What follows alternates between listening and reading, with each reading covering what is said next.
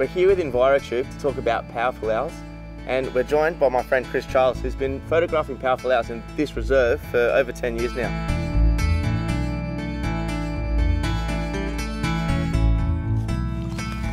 So that's a classical daytime roost tree. You know, it's got cover over the top, other birds, so they don't able to swoop in so easily.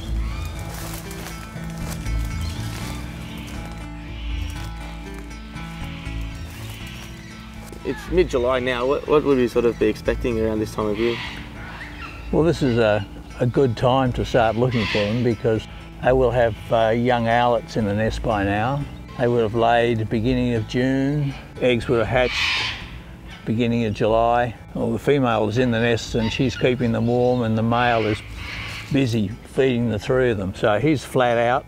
He's not worried by us. He's too busy. He'll be sleeping today somewhere within sight of the nest, and as soon as it's dark he'll be calling and off to hunt. A few weeks' time you'll hear the young calling from the nest.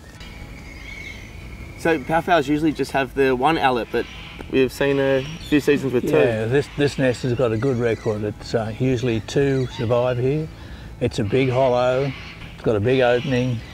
So we've talked about the need for hollows and the powerful owls having a need for really big hollows. It's sometimes standing on the ground, it's not easy to gauge a scale. Do you have any idea how big that hollow might be? Yeah, we had a look in that hollow. It's big enough for me to get inside it and stand up. It's wider than my shoulders, and the actual hollow is about 3 metres high because it goes like chimneys above. Inside the hollow is like 3 metres high. Yeah. The cockies use the same hollow as the powerful owl. They queue up waiting for the powerful owl to finish with it.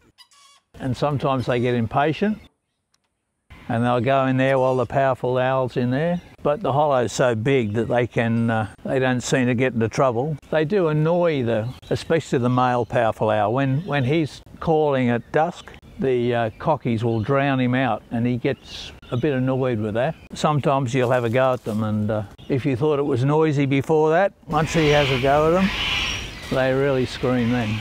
Yeah, so we visited that other hollow and they weren't as lucky. They got attacked by cockatoos, one of them on the face and the legs. The chick had a feather problem and it wasn't developing its feathers, so it couldn't fledge. The cockatoos were getting really upset that they'd booked the nest hollow and the tenants were still in there, you know, and they were getting really agitated about it, and they attacked the young owlet. It can be a tough world for them. So the hollow that we saw today was in a large Angophora costata. It's a type of eucalypt. And there's a lot of eucalypts around this site, but none of them get to that sort of size where they're able to support a hollow that big. They've really got to have old trees that allow that time to form the hollows, and we're losing them across the landscape. Old trees are often seen as being a risk to people. They can drop limbs, they can fall over, and so we have this conflict in a sense between the perception of risk and the value to conservation.